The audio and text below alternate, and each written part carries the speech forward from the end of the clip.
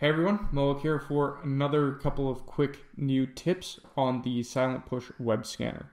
So one of the cool things to notice about the different menu options that we have are some of the additional capabilities that we can drive based off of the individual clicks of different fields within the table view. So for example, within the URL section, we have three different things that we can do when we click on a particular URL. We can add it to a particular query, we can do a live scan, or we can add it to a feed or a collection.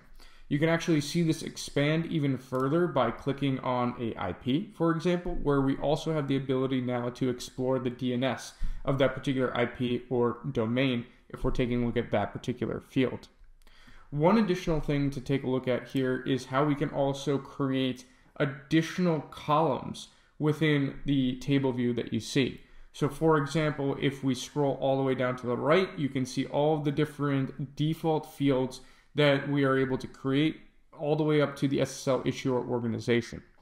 Now, if we wanted to add even more, because we add a ton of different fields in our web scanner results, we can go to these three little bars here up on the top left and add in any of the other different field names that we so choose. So for example, if we wanted to add the HHV to our table view, we can click on this check mark, and what we'll see down at the bottom here is that HHV value now appearing within the table view.